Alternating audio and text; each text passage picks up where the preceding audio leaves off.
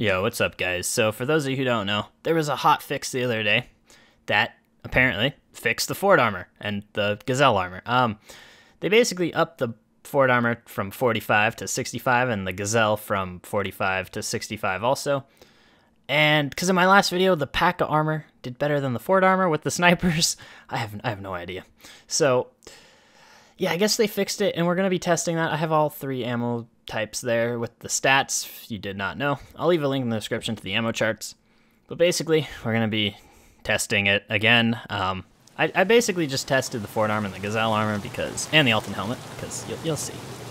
Alright guys, so starting off with the 7N1 ammo. And basically, in the last video, I only used SNB on the Ford armor, because there was a problem with it, and I didn't want to waste my time, because I knew they were going to fix it. And they fixed it, in my opinion.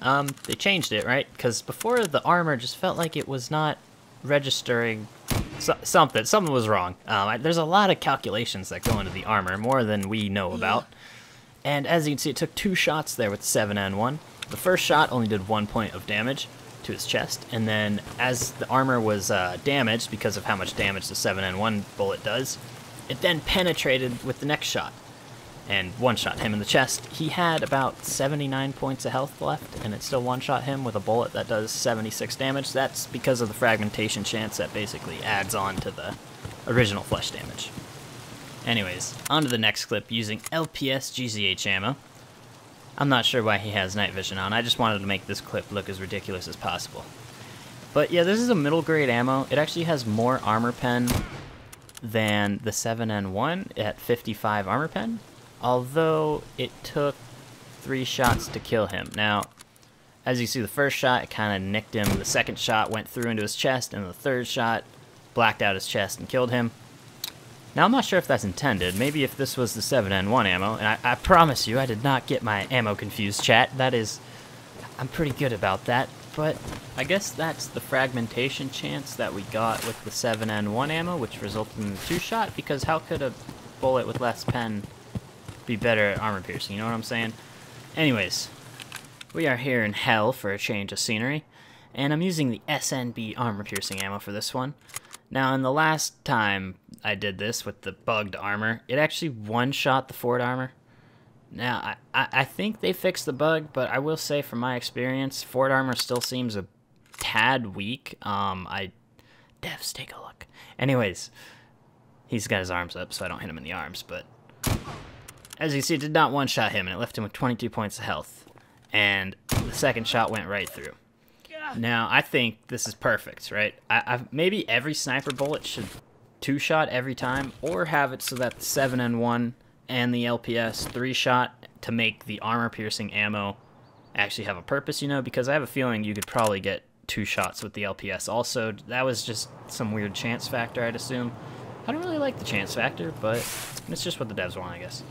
Anyways, on to this part where he's wearing a plate carrier and Ford armor. Now, for those of you who don't know, the plate carrier, it actually is a level 3 body armor with 25 points of health, and it's just like a vest. It goes over the armor, but it stacks the armor, right? So we're gonna shoot him in the chest to see if we get a difference. Now, I will say, I'll just spoiler alert you, there wasn't a difference in time to kill. The first shot completely blacked out the vest, and it also damaged the Ford armor like halfway, and then the second shot just went right through.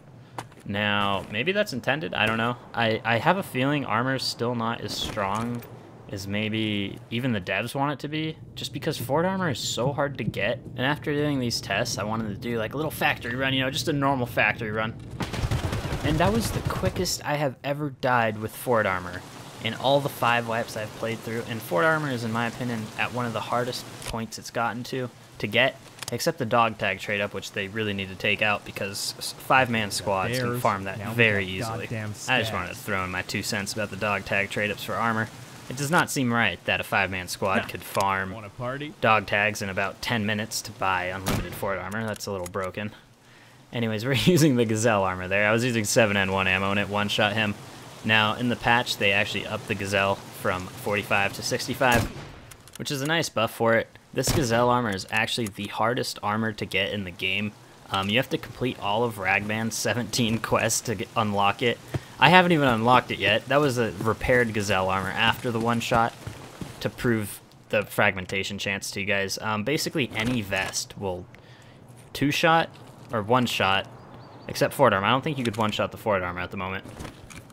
But yeah, we're testing the helmet that Lord Tashanka himself wore when he conquered the lands of Tarkov, aka the Alton helmet. Anyways, in the last video, the 7N1 ammo, which is what I'm using right now, it took 2 shots to go through, which I don't know if that's accurate, like realistic, right? I hate the term realistic. I like the term authentic. I think that's a much better terminology to use when describing Escape from Tarkov, because you cannot heal a broken leg with painkillers. Anyways, it one-shot him in the Alton helmet, as I think it should. I have a feeling that even the DVL rounds are going to one-shot him. Now, that was with the 7N1 ammo, so that means that every other 7.62x54 ammo will penetrate the helmet, as the 7N1 has the lowest penetration out of the 3. But yeah, I wanted to test it again to make sure, like, if that was just some crazy luck, but 2 times in a row on brand new Alton helmets, it one-tapped him. Those were the new Alton helmets with 95 durability. They actually upped the visor from 30 to 50, and they kept the helmet the same. I didn't really see that in the patch notes, but yeah, they did that. Anyways, guys, hopefully you enjoyed the video. I only tested the vests that they changed, and after I saw that the Gazelle armor took 1 or 2 shots, that means that P.A.K.A. armor is going to be one-shottable, and the UN armor is going to be where you're going to be getting either 1 or 2. But yeah, these are just some of my favorite sniper kills I got with the 20 SV98s I had from the last video. I got a bit more, so don't come to factory in 2 days when I get my insurance returns back. I wasn't joking when I said it the first time. Anyways, hopefully you enjoyed these clips. They were only some of the many squad wipes I got with it. I don't know how I pulled off what I did, but yeah. Anyways, guys, hopefully you liked the video. Like the video if you liked it, dislike it if you did not like it, and subscribe if you want to see more content.